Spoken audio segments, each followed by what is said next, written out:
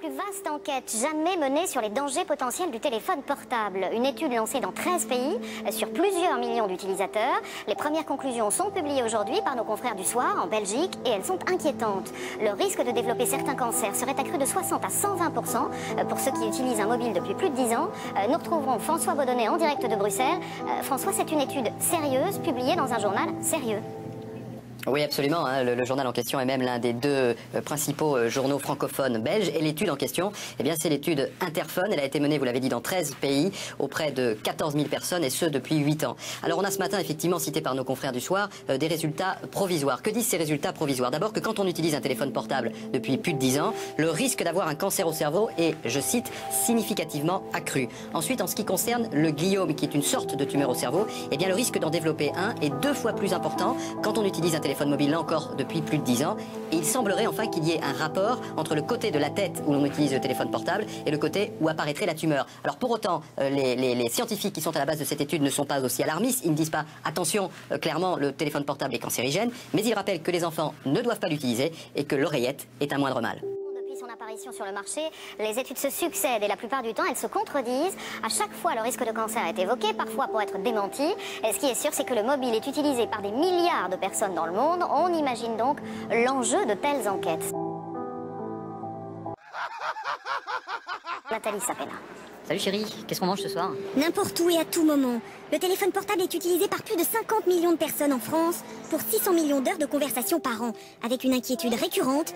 Y a-t-il des risques avec ces ondes puissantes, si proches de la tête et du cerveau?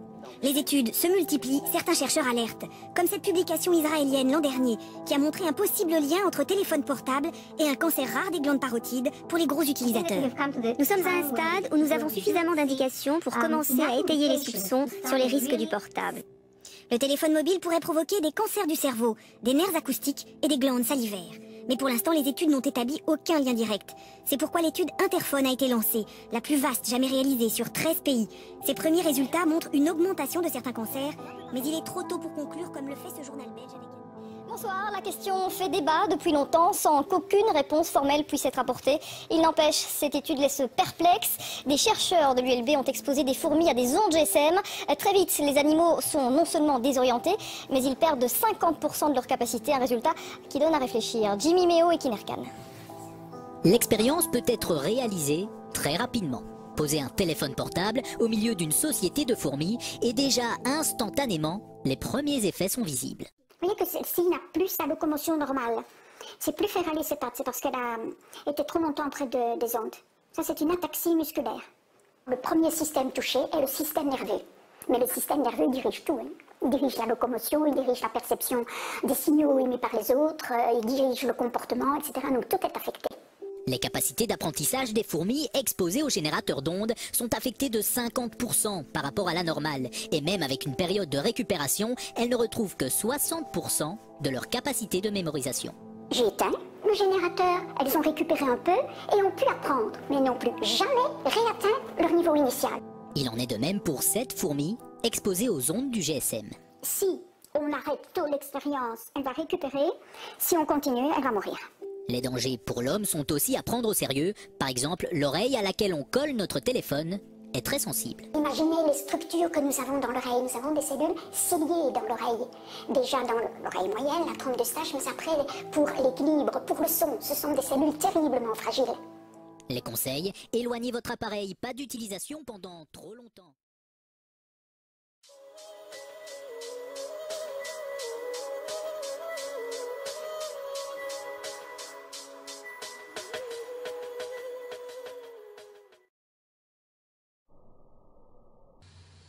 Mr. Barrie Trower, it's a fantastic pleasure to be here. It has been quite a complicated travel coming here actually, but it's very, very nice to be here, and it's very important what we're going to discuss and what you have to say. So thank you very much for inviting me. Yeah, it's my pleasure, sir, my pleasure. During the last few years I've been thinking a lot about Shakespeare. He wrote in Prince Hamlet that there's something rotten in the state of Denmark, and of course it's in the state of the world. Something is very terrible wrong. And then we have this former leading scientist in Denmark called générations. She used to teach at Aarhus University. And she got the message from the National Health Board in Denmark that she was allowed to say everything but that microwaves are dangerous.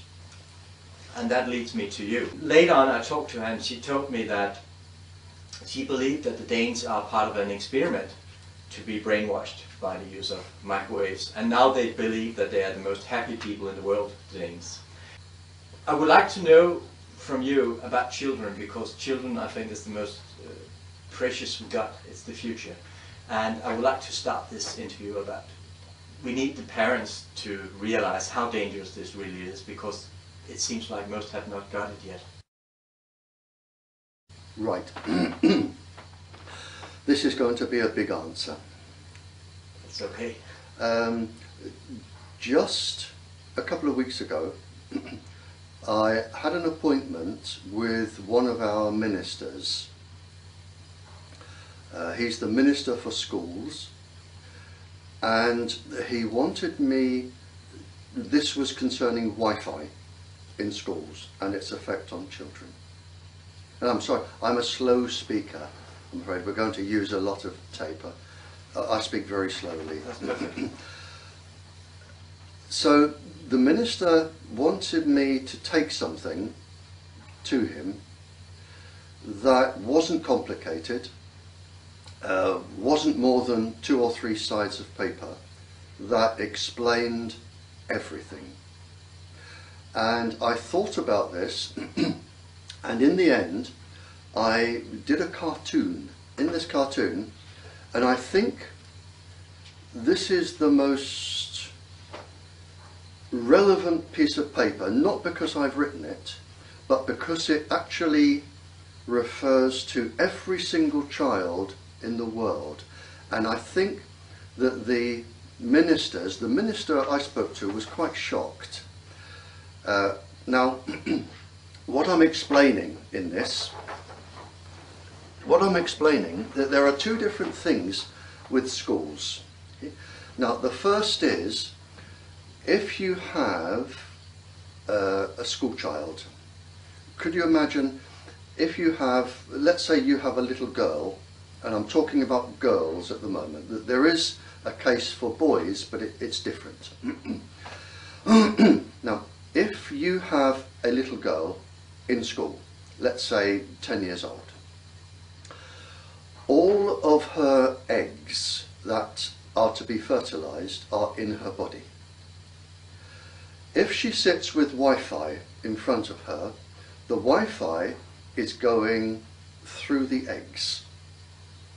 And what most scientists do not know, and certainly government officials do not know, is that the DNA in these eggs can absorb 10 times more radiation than other DNA in the body. So even if you have a safety level, which there isn't for children anyway, even if you have a safety level, it is 10 times out, straight away.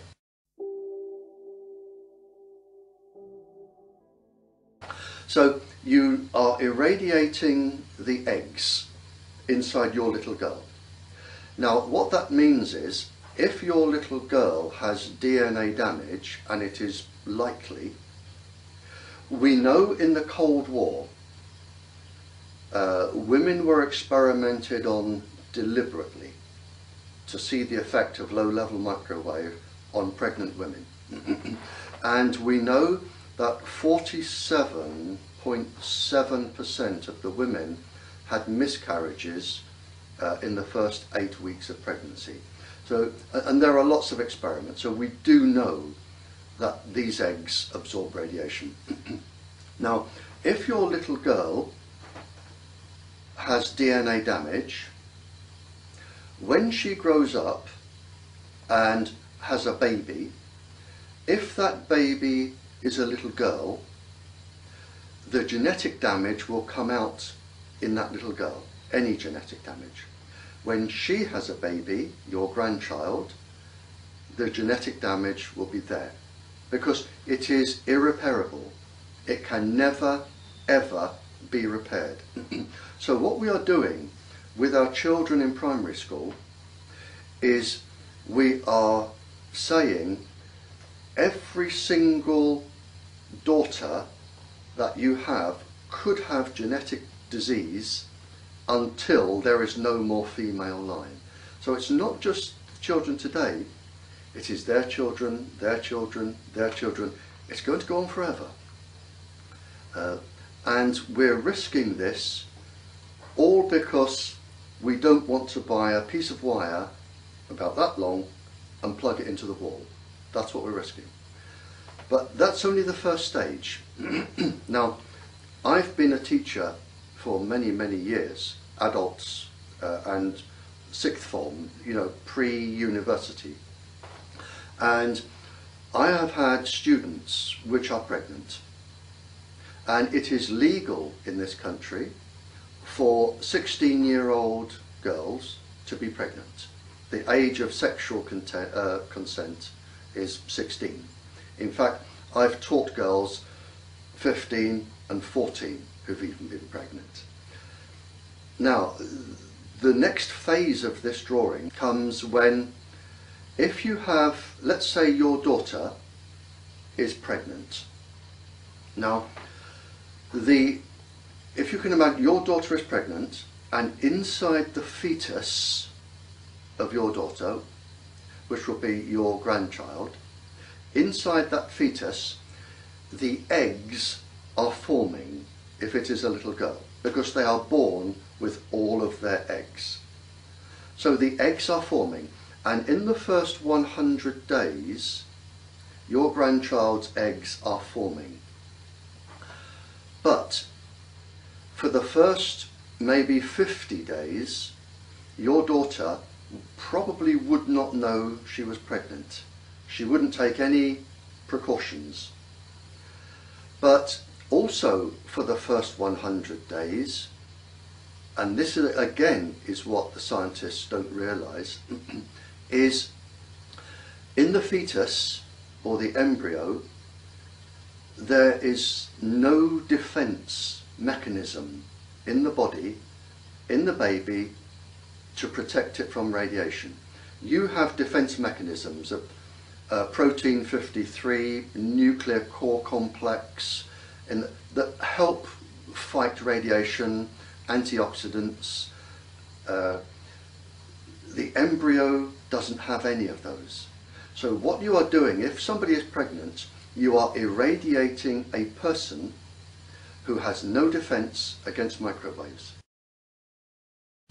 And again, a lot of people don't realise that when we are in that first 56 days, we are inside out.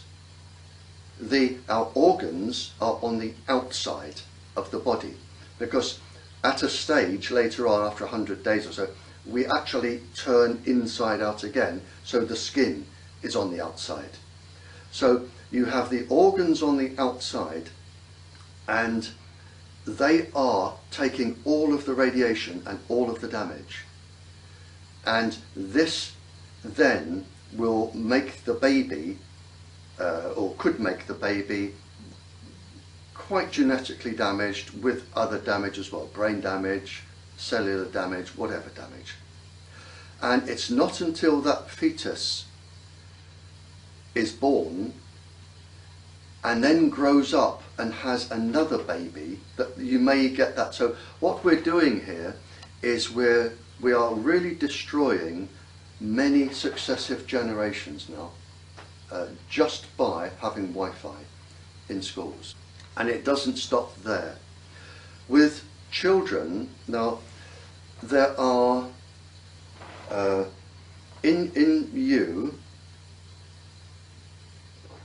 you have about 4,500 different biological structures making your body. Children have about 4,050 making their body. Now, children are not small adults. They are neurologically and physiologically immature. They have very little defense mechanism. Just to give you an idea, the blood-brain barrier that protects the brain from toxins in a child that takes around 18 months to form. The nervous system in the body that controls all of our muscles, all of our movement, everything, that takes around 22 years to form properly.